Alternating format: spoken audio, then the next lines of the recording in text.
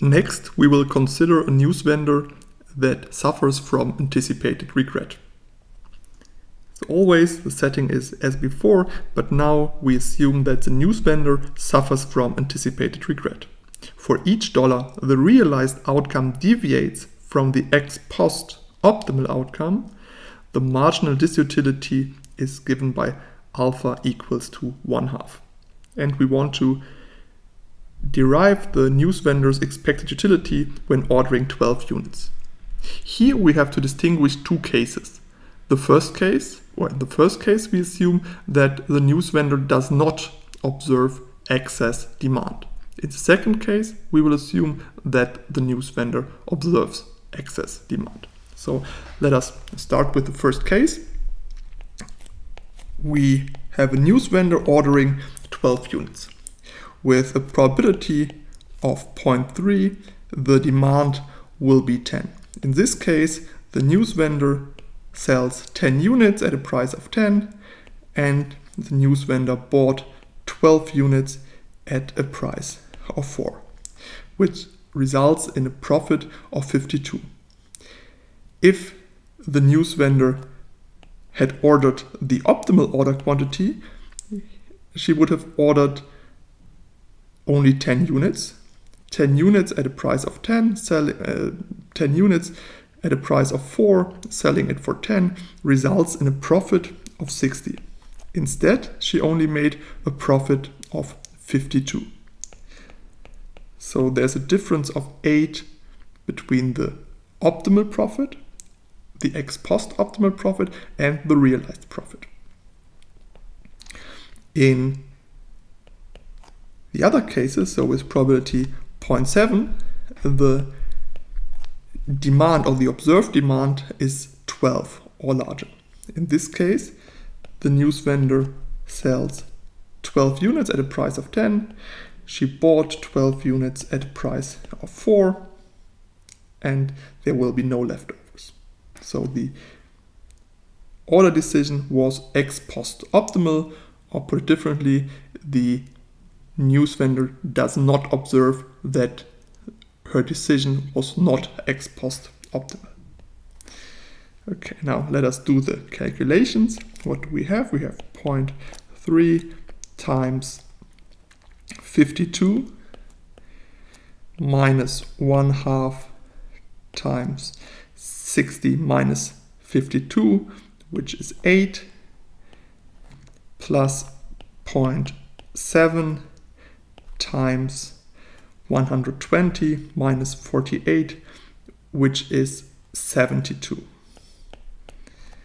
So in this case, we have 0.3 times 52 minus 4 is 48, plus 0.7 times 72, which results in a profit of, or results in a utility of 64.8. Right. This is the case if the Newsvendor does not observe excess demand. Now we will turn to the case in which she does observe it. If the Newsvendor does observe excess demand, we have to consider 3 possible demand realizations. With a probability of 0.3, the demand is 10, and we just do the calculation from before. This means the profit is 52 minus 1/2 times 60, which is the optimal, or the profit associated with the ex post optimal order decision, minus 52.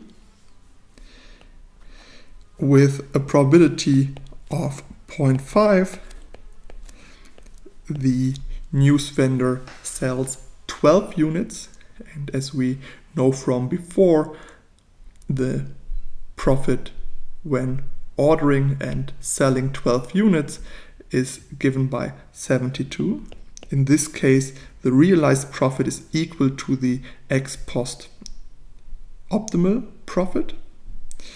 And finally, we have to consider the case in which the news vendor faces a demand of 13, but only ordered 12 units, in this, which occurs with a probability of 0.2. In this case, the news vendor makes a profit of 72, but the ex post optimal profit would have been ordering 13 units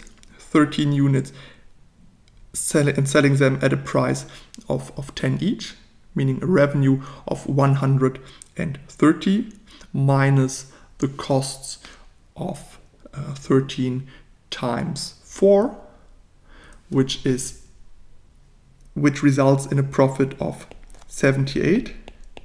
Instead, the news vendor only made a profit of 72, and so the news vendor suffers from this difference.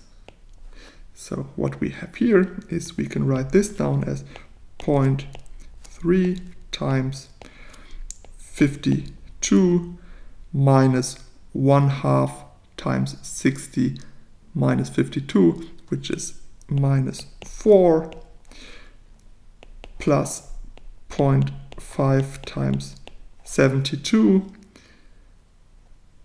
plus 0.2 times 72 minus 1/2 times 78 minus 72, which is just minus 3.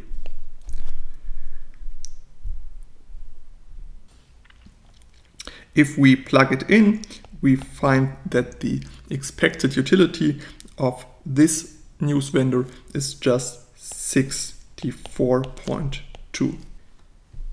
If you compare this utility to the utility derived before, we find that this is a bit smaller, and this is driven by the fact that this news vendor, who also observes excess demand, suffers from observing it.